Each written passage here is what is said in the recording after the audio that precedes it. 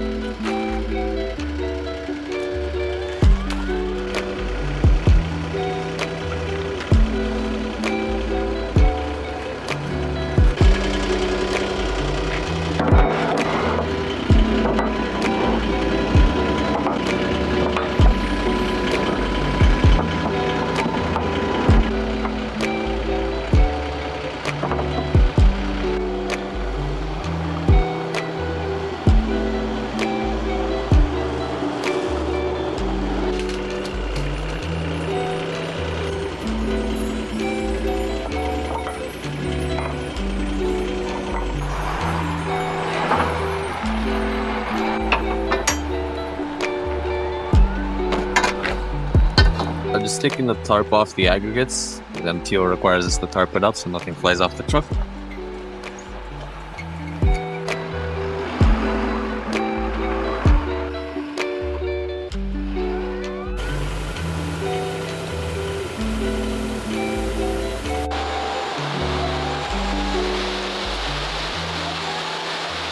Heavy equipment's fun.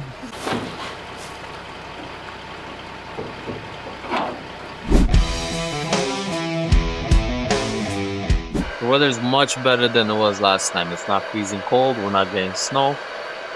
It's perfect working conditions. This is before it gets too hot in the season, this is ideal. So what I'm doing now, I'm checking the height of our stone under the brick line. The customer requested that the stone be 1 inch below the brick. I just want to check that the brick line is all one level, because our stone has to be one level. So if the brick's a little lower here or there, I'm going to check our lowest point.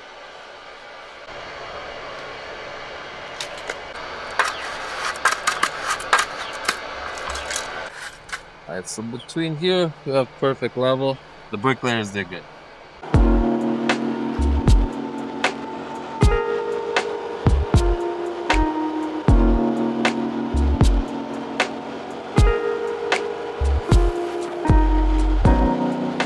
This is grading, right? So this is the final step before you put on the stone.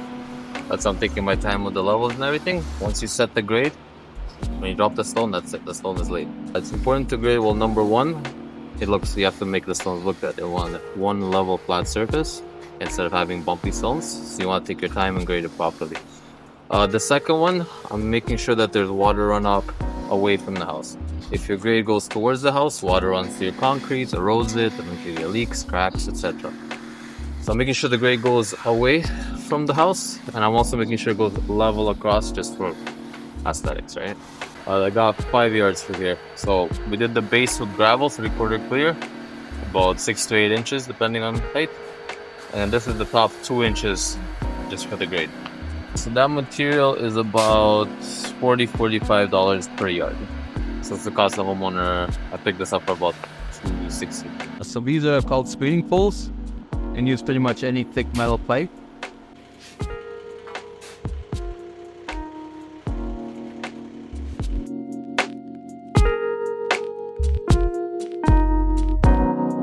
So we've graded about a third to a half of this. As you can see, the top looks like glass. So then when we put the stone down, it looks exactly like that on top of the stone as well. Now we're going to be here another maybe half hour. We'll get the top graded and then we're going to start laying the stone. So far, so good. I hate to say everything is going good because then something always happens. So the game plan is, it's kind of dictated by the fact that we cannot step on it once it's graded. Once it's graded like that, I step on it, makes a little divot, and then the stone divots as well. So we have to plan around laying the stone without damaging the grade on top. So there I left a little ungraded section because we have the stone right there.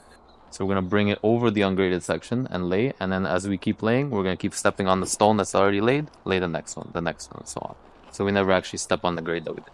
I'm just checking for laying the interlock, if there's a set pattern or a random lay, so I know what I'm doing when I'm laying. So right now I'm not seeing any specific pattern chosen, so I'm going to random lay it. So random laying means there's certain rules to it. It still looks good, and it makes it faster for me to lay flat like that.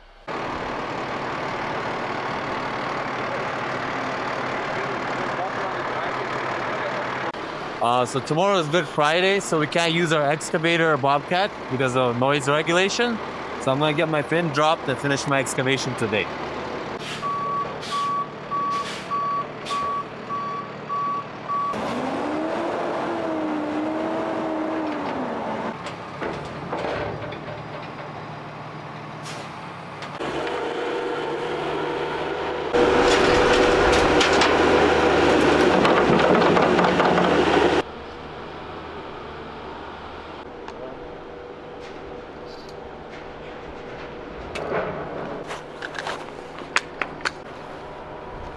Small, muy big, cuadrado.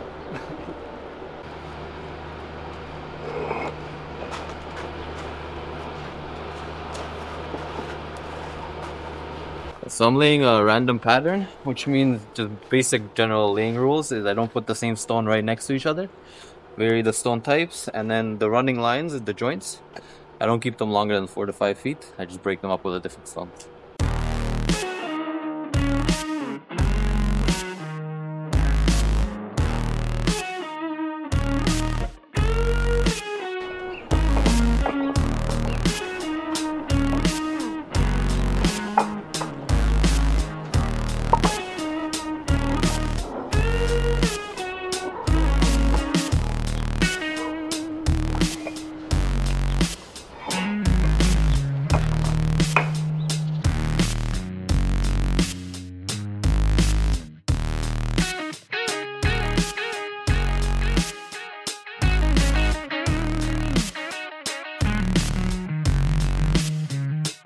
So we laid it pretty fast, so we went a little bit off alignment, so I'm just realigning it back to what it's supposed to be.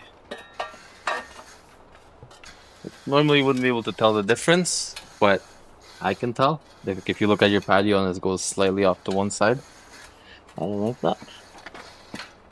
We'll quickly adjust and make everything straight. So thanks for watching this week, guys. Hopefully by the time we see you next week, we'll have all the patios done, the backyard finished, we'll have the front torn up and start installing there, and see you next week.